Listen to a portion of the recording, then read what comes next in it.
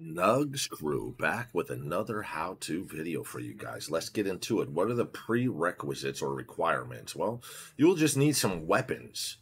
Just any of the weapons purchased already, and there's only a few of them that this works on. This one specifically.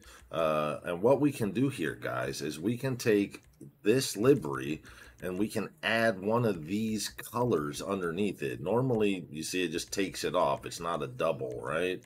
It's not a double. So you go here, you select this, and I like the gold, so you just hover over it. It's just like a t-shirt logo transfer. Hover over it and just change sessions.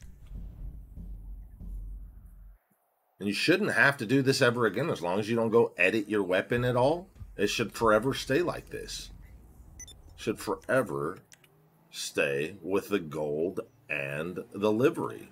And you can do that with the other colors as well, guys. And we can do this with other guns.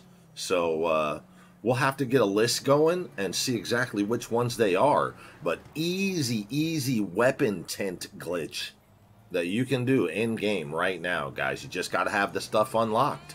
So get your grind on. Thanks for stopping by. Till next time, Nugzz Crew's out.